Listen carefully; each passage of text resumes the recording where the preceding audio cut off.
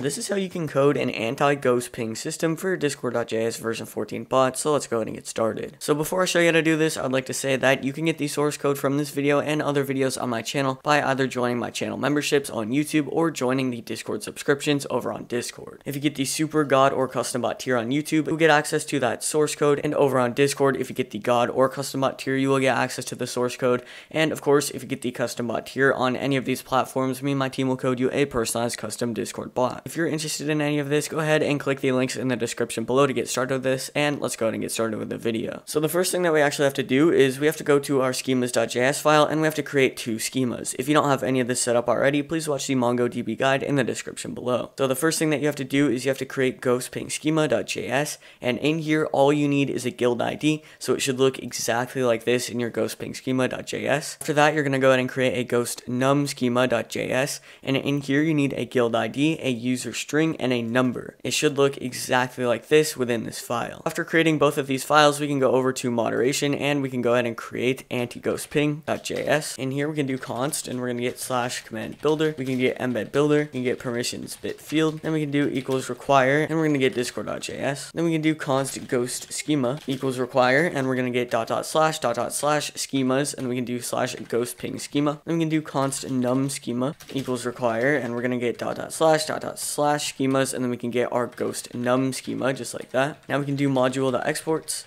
equals, we can go ahead and open this up. Data, we'll do new /command builder. We can go ahead and set a name. This is going to be anti-ghost ping. We can go ahead and set a description, and in here we can go ahead and say set up the anti-ghost ping system. We're going to go ahead and start by adding some subcommands. So we can do add subcommand, and we can do command arrow function command.setName, and this is going to be setup, and we can do .set description, and we're going to do the same description as above. So set up the anti-ghost ping system. Then we can actually go ahead and copy this. We're going to add a couple more subcommands. So we can do disable, and we can change this to disable. Then we can go ahead and paste it one more time, and this is going to be number reset. And then in here we're actually going to go ahead and say reset a user's ghost ping count, and then we can go ahead and add a user option. So add user option arrow function option.setName, and this is going to be user. We can go ahead and say a description, and we can say the user you want to reset the number of ghost pings of, and then we can just go ahead and set required, and we're going to make this true. Then we can go ahead and add a comma. We can come down here, we're going to do async execute, we're going to get interaction, and we can go ahead and open this up. In here we're going to do if no interaction.member.permissions.has, we can do permissions bit field.flags.administrator. We can go ahead and return await interaction.reply, and we can say content, and then in here we can say you don't have perms to manage the anti-ghost ping system, and we can go ahead and make this informal. Next we can do const, and we're going to get options. We do equals, and we're just going to get our interaction. And we can do const sub equals options that get subcommand, and we can do const data equals await ghost schema that find one, and we're going to get our guild. This is going to be interaction.guild.id. So now we're going to open up our first subcommand. So we can do switch, and we're going to get sub, and then we can go ahead and open this up. In here we're going to get our case, and that is going to be set up. We can add a colon here. We can come down here. We're actually going to make the command now. So we can say if data, we can return await interaction.reply, and in here we can say content, and we can say you already have anti-ghost ping system set up, and we can go ahead and make this informal. Then we can say else, and we're going to open this up. We can say await ghost schema.create. We can open this up as well. In here we're going to get our guild, and that is going to be our interaction.guild.id, and that's the only property we have to add to that schema. So then we can make an embed. So we can do const embed equals new embed builder, and we can go ahead and set a color, and that is going to be blue. And then we can set a description, and we can do white check mark, and we can say the anti-ghost ping system has been set up, and we can actually send this. So we can do await interaction.reply, and we can get embeds, and we can pass in our embed just like that. So now we can actually come out of this else, and we can do break, and then we can do our case again, and this is going to be disable, and we can add another colon. We can come down here, and we're actually going to make our disable command. So we can do if no data, and return await interaction.reply, and we can say content, and then in here we can go ahead and say there is no anti-ghost ping system set up here, and we can make this informal. And then we can open up an else, and we're going to do wait ghost schema.delete many, and we're going to get our guild, which will be interaction.guild.id. Now we can actually go ahead and copy this embed because we are going to use it down here. We can go ahead and paste it, and then instead of this description, we're going to go ahead and say the anti-ghost ping system has been disabled, and we can just go ahead and send this. So wait interaction.reply, and we can get our embeds, and then we can get our embed just like that. We're going to do this one more time for our number reset. So we can do break, and then we're going to do case, and this is going to be number reset. We're going to add a semicolon. Down here, we're going to do const member equals options.get user, and we're going to get our user. Then we can do const data, lowercase data, equals await num schema dot find one, and this is going to be guild, which will be interaction.guild.id, and then we can get our user, which is going to be member.id, and then we can say if no data, we can go ahead and return await interaction.reply, and we can say content, and in here we can say this member doesn't have any ghost pings yet, and we can make this informal. Then we can open up an else right here. We're going to do await data.delete one, and this is going to be user, and that will be our member.id. Then we can do await interaction.reply, and we're going to say content, and then in here we can say member, and then we can do s, and we can say ghost ping number is back at 0. So that's all we have to do for this. So now we're actually going to move over into our index.js file. So in here we're going to define both of those schemas. So we can do const, and we're going to get ghost schema. Then we can do equals require, and we're going to get dot slash schema slash ghost ping schema. And then we can define our other schema. So we can do const num schema equals require, and we're going to get dot slash schema slash ghost num schema, just like that. Now we can do our client.on event, and we're going to do events.message delete. And then we can do async message arrow function, open this up. In here we can do const data equals await ghost schema.find one, and this is going to be our guild, which is going to be message.guild.id, and then we can say if no data, we can just return. We can say if no message.author, we can just return as well. And then we can say if message.author.bot will return. We can say if no message.author.id equals client.user.id, we're going to return. And finally, for our if statements, we can do if message.author equals message.mentions.users.first.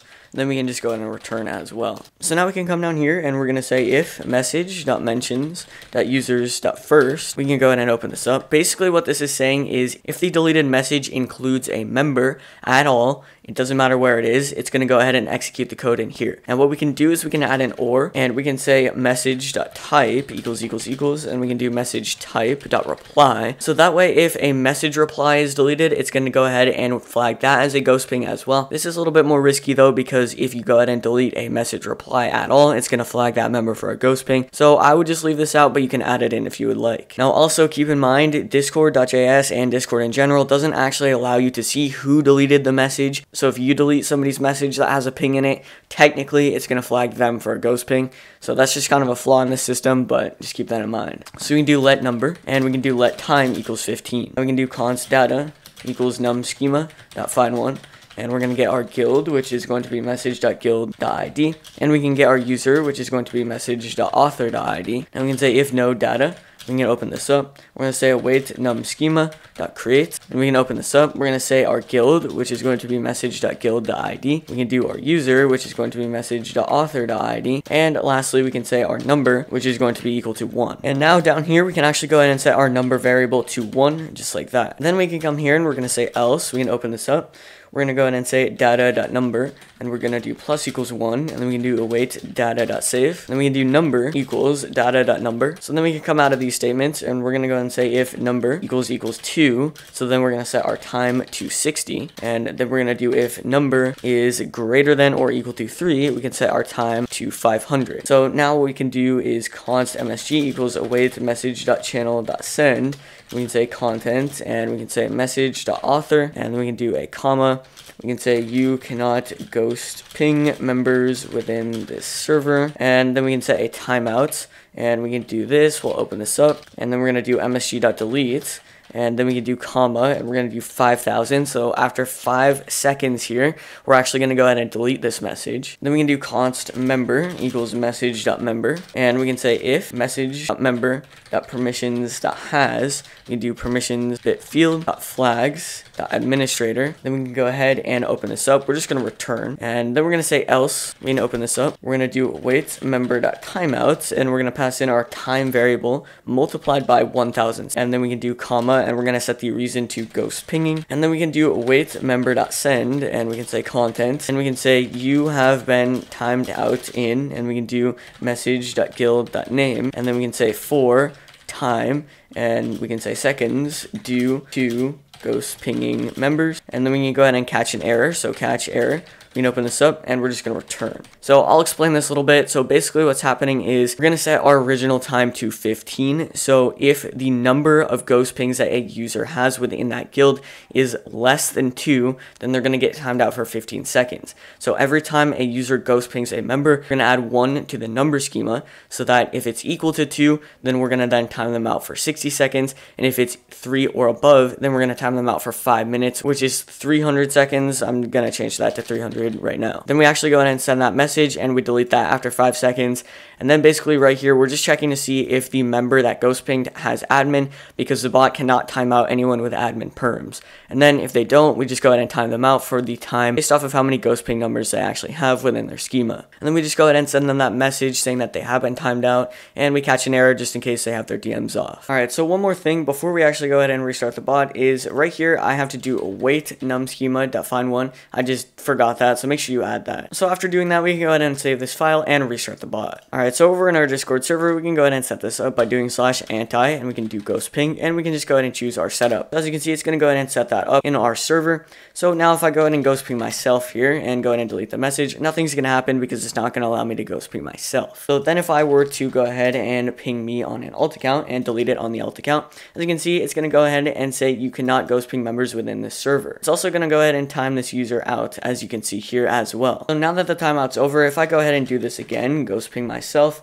and I go ahead and delete it here, as you can see, it's going to do the exact same thing. And as you can see here, now the timeout is at 1 minute instead of 15 seconds because now the number has gone up. So I can just go ahead and remove this timeout and test it out again. So this time I'm just going to go ahead and send a couple of characters, and I'll ping, and then I'll send a couple more characters, as you can see here. And then if I go ahead and delete it, as you can see, it's going to say you cannot ghost ping members within this server. And if we go ahead and choose it, now it's going to be at 4 minutes and 51 seconds, basically 5 minutes. So now we can go ahead and do our anti-ghost ping number reset, and we can choose our moderated nickname or the alt account.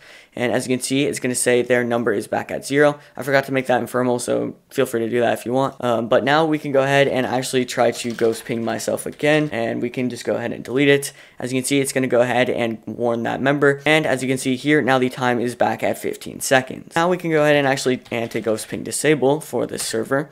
And now if I were to ghost ping myself on this account, as you can see here, nothing is going to happen. So that's how you can make an anti-ghost ping system for your Discord.js version 14 bot. If you need any help with this, go ahead and join the server in the description below, and just go ahead and join anyways because it's a pretty good coding community. And with that, I'll see you guys in the next video.